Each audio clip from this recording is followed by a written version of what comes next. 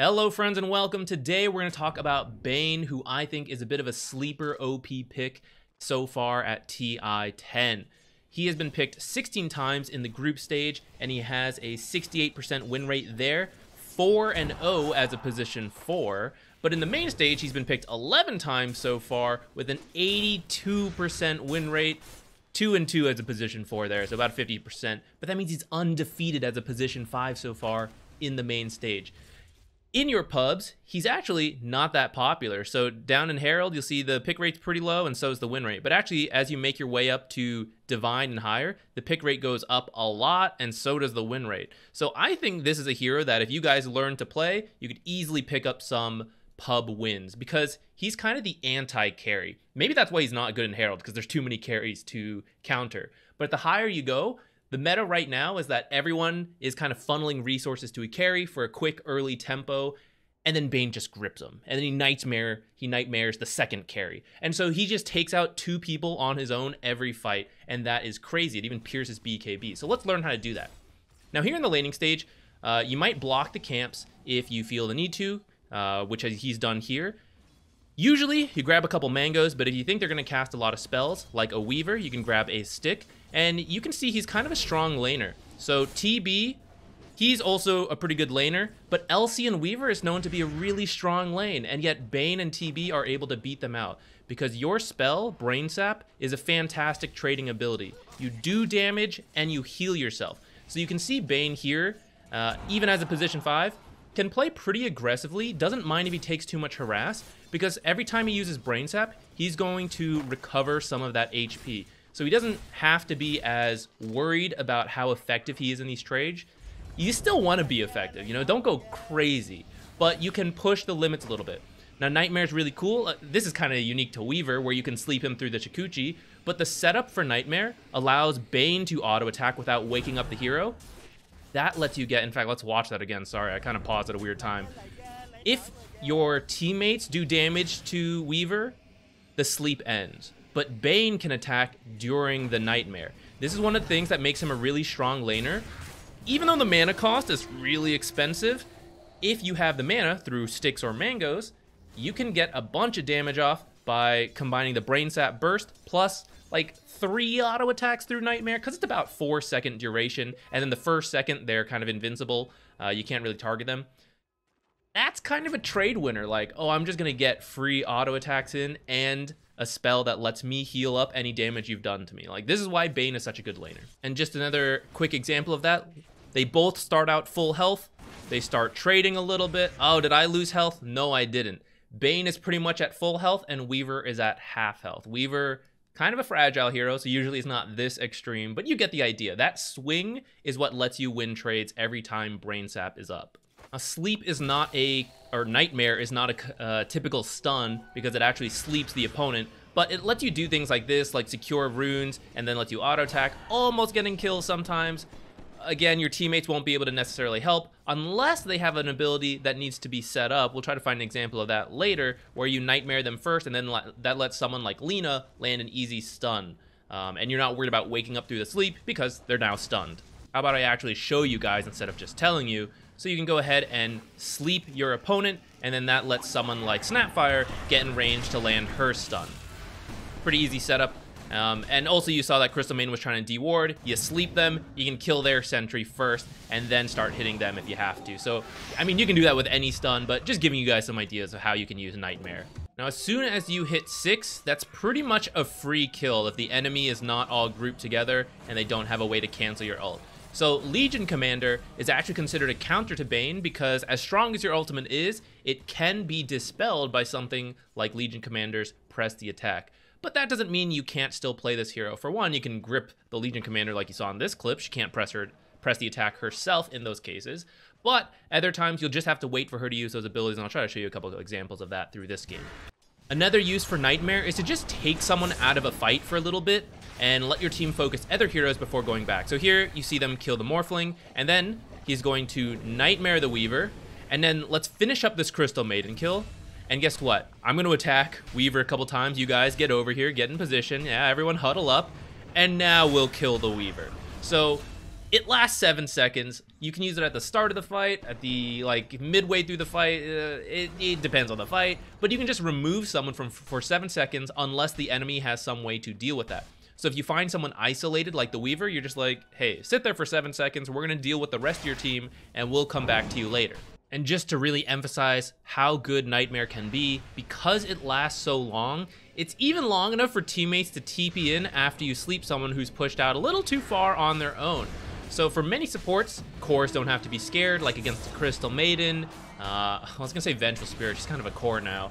But many stuns don't last that long, you know? So like a core might push all the way up to here, and then they get stunned by the support, but they get to leave by the time anyone teleports in. But not against Nightmare. This spell is 7 seconds. Bane also features replay bugs like this one, unique to him, where you just keep hearing the Nightmare and Fiend's Grip noise no matter how long it goes. Ah, no, we're gone. Nice. I didn't find an example of this in the game, but I wanted to run through a couple other Nightmare mechanics with you guys real quick. Notice Crystal Maiden's health bar disappears for a second, so I think I briefly mentioned this, but Nightmare's actually got a very high skill cap because you can use it to save heroes with this very first second of the ability. They can dodge damage instances, you can get them out of disable. So for example, if Shadow Shaman is shackling here, you can cast a spell and cancel it immediately, and it frees them from the stun. In this case, because they're like shackled, but other times, like if she were, in fact, I could just show you, if she were hexed, it doesn't really work that way. She'll still be hexed. So it doesn't like free you from every stun. It's not a dispel, but there's like a couple things you can save your allies from like that. It's also a very good, I said Legion was a counter to Bane, but it actually kind of also works the other way as well. Because if you Nightmare one target, then when she attacks, then she waits, then they wait. And so it kind of like just goes back and forth for a bit.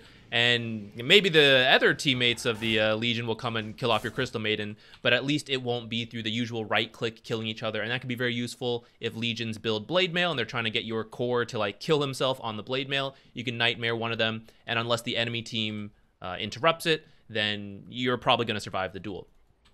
You also saw me do it, but I didn't say it. You can end Nightmare whenever you want, whether it's on allies or enemies. So it lasts 7 seconds, but you don't have to. Especially, what this will happen a lot, is your teammates will come up and try to attack the Legion too soon, and they'll take the Nightmare. And so in that case, you're going to have to free those idiots from themselves and end the spell by just casting it again, the same button. Now, Nightmare lasts 7 seconds, but as you notice there, it can be transferred by attack clicking your ally. So if you just right click, doesn't work. Attack click, it works. And you'll notice, even though the duration was about to end, when it switched to the Legion or the Shadow Shaman, it refreshes the duration. So this spell can technically go on forever. Usually the way to counter Bane, so if you're ever playing against Banes who saw this video, if you see Nightmare go off on a core, you should free them from it. But if it's about to end, like as you get towards this end duration, you're like, I don't know, you can stay asleep for 1 more second rather than me have to be asleep for 7 seconds, kind of depending on context. But usually if it gets cast like right away on a core, it's usually worth it for a support to like immediately remove it. And then again, if it accidentally makes a way to one of your own teammates, just go ahead and end the ability.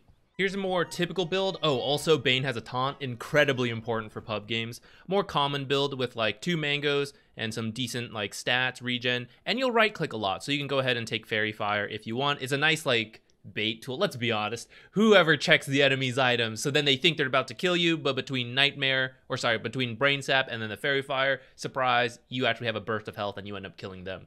He has Nightmare here because he had to try to use it to save his teammate. Didn't work out. It's going to be really awkward in the laning stage. You really do want to start with Brain Sap instead. It's much cheaper, so actually I'll go ahead and let you guys know. Try not to use Nightmare too much in the laning stage. It's incredibly expensive. You really only want to use it when you have to. So either because you're saving a teammate or because you started it with it level 1, so you're going to go ahead and use it like here.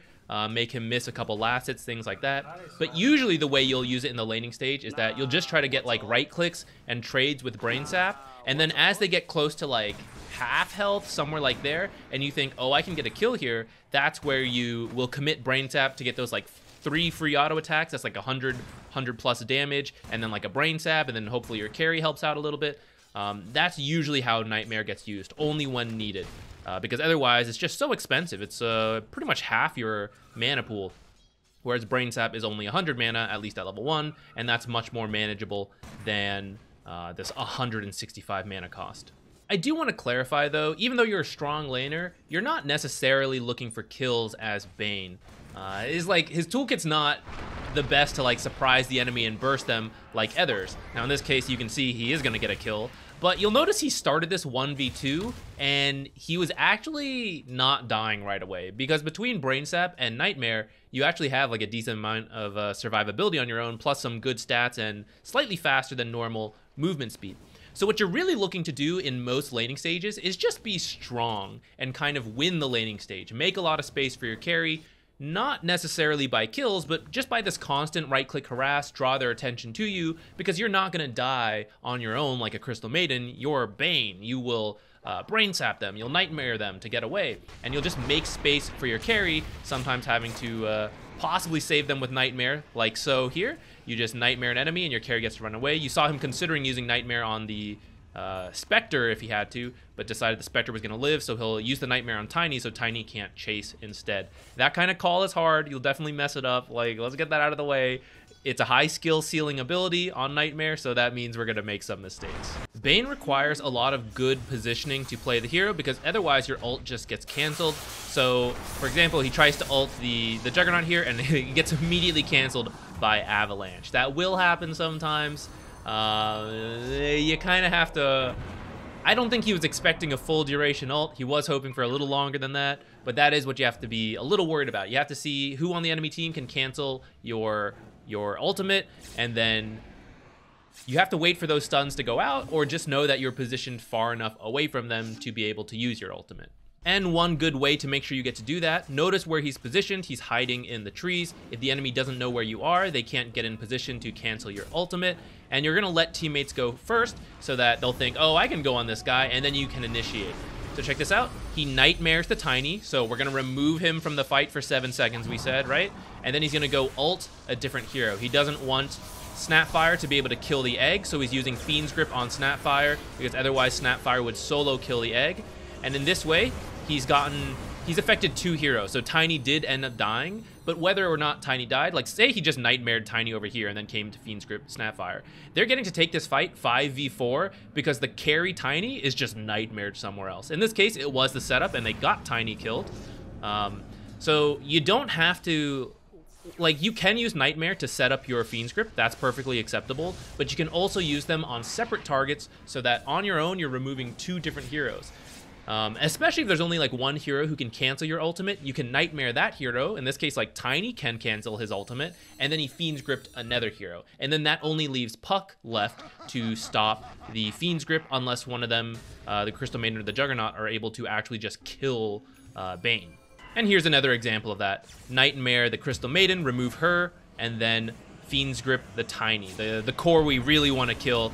We'll make sure he gets killed off, and then, yeah, Crystal Maiden's gonna die too conveniently, but really the idea is that we're controlling 2 different heroes at once. Your ability Enfeeble, you're kind of just gonna throw that on cores. It does work on Roshan, so you can make it a little easier to take Roshan, but it reduces attack. That's usually the main feature, so you just like throw it on whatever core is doing a lot of right-click damage, but it's also going to reduce healing and regen, so if they have like high regen, maybe an IO, you know, throw it on the IO so he can't heal his teammates as much. Let's talk about item build and skill build real quick. So we mentioned the starting items. You're just probably going to take a lot of early game fighting items because you're looking to be annoying, harass a lot. You probably need a good amount of consumables, maybe a stick, maybe a raindrop, those kind of items. Now you're almost always going to go straight into arcane boots. I mean, you can buy like the small items like the magic stick, the windlace, like, but your first core item is going to be the arcane boots into an aether lens. At that point, you can choose to build tranquil boots if you need to. If you decide to start with tranquil boots, then right after that, you're going to build an aether lens anyways. In most cases, just because the cast range on Bane is a little shorter than you want it to be, and the further you are away, the harder it is to cancel your ultimate. You can save teammates from farther away. There's just a lot of value to aether lens. Your spells are also pretty expensive, so you kind of need the mana. Now, if you choose to skip the aether lens, or you finish the aether lens after that as a position 5, you're going to go for like typical support stuff. So like the Glimmer, the Force Staffs, like Medallion, Solar Crest, things like that if you need them, Aeon Disc. Now, you can go for a BKB. So if the only thing that cancels your ult is all stoppable by BKB, and your ult is pretty important. Like, oh, we really just need to kill this guy and we win the team fights, and you don't really need like the Glimmers, the Force. You can go for a BKB second item. Position 4 Bane is actually exactly the same as the startup, but after the Aether Lens, you're going to go for an Aghanims. And this will just let you ult way more. You get a little bit more farm as position 4 Bane, and your ult will be a lower cooldown and harder to cancel. So it just ends up being really powerful, and you'll just look to like snowball kills in the late game by piercing BKB, ult this guy, they're dead for like 100 seconds, but your ult's only 60 seconds. And so then you just go find someone else to kill, and you just keep snowballing kills like that. When it comes to the skill build, again, it's the same as position 4 or 5. You're gonna generally take 1 point in Brain Sap into the Nightmare Brain Sap, max Nightmare and Brain Sap, taking your ult when you can. Enfeeble's really not that useful at the start of the game, so you pretty much max these two abilities. Maxing Nightmare first because you want to really lower this cooldown and increase the duration and the cast range. It gives you more to do outside of the laning stage. You don't really need more points in Brain Sap. It's this Nightmare that gives you a lot more utility as a support. For your talents, level 10, you just take whatever you need. You know, if they got a lot of physical damage, you take your armor. A lot of magic, magic resist. Level 15, you can take Brain Sap cooldown, but if they have a hero who's very mana dependent, someone like Medusa, Morphling, Storm Spirit, those kind of heroes, then you can go ahead and take this talent. Fiend's Grip already drains mana, but with this talent, you will drain 60% of their max mana if you get the full duration off. And if you make it to 25 and you have this plus 5 second, 110% of their mana. So they will have no mana left over. And for a hero like Storm Spirit, like what's he do without mana? For a hero like Medusa, she loses all her mana, so she loses all her tankiness, and then she dies after that. So there are games where this talent is pretty good, depending how much the enemy needs their mana. If they don't need it, then you take the Brain Sap cooldown. Level 20 is pretty much always the Nightmare cooldown. I really don't know why you would take this movement speed, because we said like this is all your utility, so getting this down to 10 seconds means that you have it up 70% of the time, and that's pretty crazy. And then level 25, it's actually kind of hard to get off 11 seconds worth of Fiend's Grip. So if you're like if you're in the fight for a long time, you can take the Brain Sap damage and heal, but this is generally the talent that's taken anyways, just because in case you do get to ult longer, like that's pretty good in the late game fights to guarantee a kill on someone. Position 4 Bane is honestly not that different from position 5 Bane. You see, you still win trades with the enemy supports, and you're just going to be that annoyance in the laning stage, constantly harassing, doing pulls because if they come contest you, you're happy to fight. Here's the kill potential I was talking about when someone is about half health. Like, look at your auto attack. It's pretty chunky. So you use Nightmare, and that lets you get off a couple extra auto attacks, and then you eventually use Brain Sap to wrap up the kill like that. So just save Nightmare until you see those opportunities. As the position 4, you have a little bit higher farm priority, so when there's some downtime, you can farm camps like you see him doing here. Well, he was trying to protect his ward for a little bit, but now he's going to go back to farming the camp. You want to find ways to sneak farm a little bit. Bane really is not good at flash farming, so you will get most of your gold from participating in fights using Nightmare and Fiend's Grip, but when there is a chance to steal a little bit of farm, push out a lane, things like what you're seeing on the screen now, then you want to do that because that's going to help you get your Aether Lens and then your Aghanims, which is really why you're playing position 4 Bane. So the power of the Aghanims is that it reduces the cooldown to 55 seconds. Here you see him use Enfeeble and then his ultimate to Fiend's Grip the Lina. It gets canceled by the Silencer. Silencer's pretty annoying. If you want to ban someone in the laning or in the draft phase, probably ban Silencer. He's pretty irritating. But even though this fight, the Fiend's Grip doesn't look like it's so hot, the reduced cooldown means that his team is able to start going again much sooner than usual. Like usually you'd have to wait an extra 45 seconds, but because it is a reduced cooldown, it's already up as they want to push high ground and Lina is still dead. Usually he'd still be waiting for this and it would only just come up as Lina is about to respawn. But now the enemy team has to respect them. This is gonna seem like not so interesting because in the end he doesn't even use Fiend's Grip, but I swear it is the threat of the Fiend's Grip that Team Spirit had to respect here, and so they can't even approach. Lina's dead, and they know if they walk up too close, there's another BKB piercing Fiend's Grip that could get one of them killed, so they're able to take the racks without any contest here. Now here he uses Fiend's Grip to help his teammate get away, and so if we didn't highlight it before, the Aghanims creates these Ether Illusions, and they all have to be stopped to prevent this Fiend's Grip. So you see he's actually running away already. He used it and now he's running, but because the illusions are both alive, here Tiny stops one illusion, but the other one's still going, so Lina is still stuck in the Fiend's Grip, and that's going to help his team try to get away. Unfortunately, Invoker's still going to die here. Yeah, but he did his best. That's what you can do with this. Back on position 5, Bane here. I just wanted to show you some Nightmare dodging. So you see he Nightmares himself to dodge that Stomp. There's lots of little instances like that where you can see spells coming in. You can even do it to like Lina and Lion Finger, which is much harder to do, but it is possible. But other things like Venge Stun, maybe Monkey King Stun. When you see him coming, you can try to dodge him yourself or for your teammates. We're going to wrap up here with the final example. The secret to playing Bane is like twofold. One, have a decent laning stage. You don't always have to win. Like sometimes you'll be against really strong laners and you'll have a really weak carry, but you want to make your presence felt because you are a strong laner. So be annoying in the lane, get as much as you can out of that lane, hopefully winning it, but at least even in a losing lane, you should be able to get something out of that. Then after that, when you hit 6, find pickoffs as you can. And then it's in the late game where you really shine, where you secure kills on the enemy carries, their mids, they're very important heroes that you're going to lock down through BKB with Fiend's Grip, letting your team kill them. And the way to do that is through good positioning and patience. You want to make sure the enemy can't cancel your ability. So actually there's several ways he could have his Fiend's Grip canceled. Right now he doesn't have a BKB or an Ags, so he just has to be very careful with how he uses his ultimate. And so when he initiates with this initial Nightmare and then Tidehunter uses this Ravage, everyone who could cancel his ultimate is zoned really far away, and so now he's going to get to just Fiend's Grip from... He was hoping to Fiend's Grip from the high ground, so it's even harder to see him and reach him, but I think he had to step down a little bit to reach this. But you see how the whole enemy is all over here, so he's going to get the full ultimate off, and this Medusa is going to die. The team can't even get to them. Now, of course, there's a Monkey King ult helping him out, but that's kind of the point. Like, he is using his team to be this wall between him and the enemy to make sure he gets the full Fiend's Grip off, and as long as you use it to kill off an important figure, usually a core hero, but sometimes there's a very important support you could get killed as well.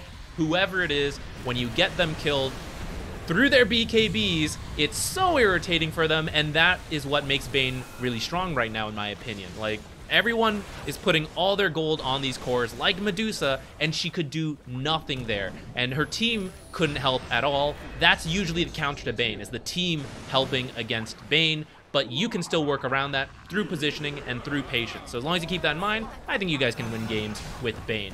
So give him a shot, guys. Like I said, I think he's kind of this sleeper pick. There's a lot of other like really popular supports, but he has a really good win rate, and he's kind of like flying under the radar. He even got a little bit nerfed before this, but it wasn't enough. So give it a shot, guys. Thanks for watching, and I'll see you in the next video.